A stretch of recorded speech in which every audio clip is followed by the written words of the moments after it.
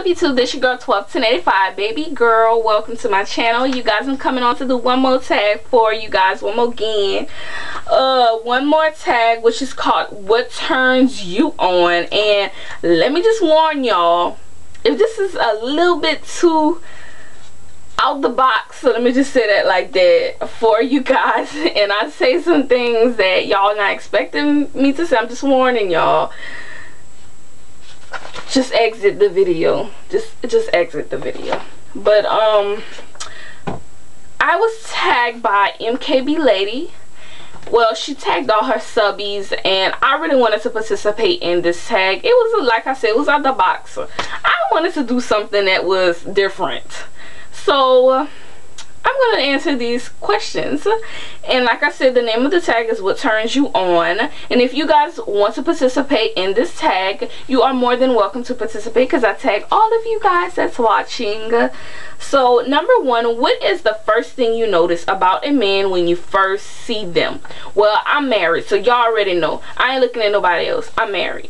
Married. Ring. Okay, so when I first seen him, what turned me on, I would say when I first met him, would have to be his respectfulness towards a woman. That's what I see when I first see, you know, when I first see a man. You know, I look for the way he treats a woman. That's it. I mean, it don't really matter what car they drive, and don't matter you know, if they look ugly or whatever, because you never know what kind of person that person is inside. As far as clothes or whatever, I don't look for none of that, because a person can have some nice stuff and still be broke as hell. So I mean, it don't even really matter what they have or if they broken. You never know. If a person, if a man have clothes on or shoes or whatever the case is that look good or whatever, they can still be broke. Let me put it like that, if I didn't say man the first time. If a man is toe up or broke, it ain't he could be rich and still be wearing the tackiest clothes ever. But so that's why I said I don't pay attention to none of that. I pay attention to how he treats a woman, and that's how my husband treats me like a woman, a lady. Number two, love or money. If you had to enter into a new relationship, that's not gonna happen in mine because I'm married. But if that was the case, I would have to choose love, because money don't mean a thing, and you can still be depressed and just feeling terrible and have money, and that don't even, it won't even make a difference. It won't make a difference. So I choose love. Number three, do you like it hard and fast or soft and slow? I would have to say both.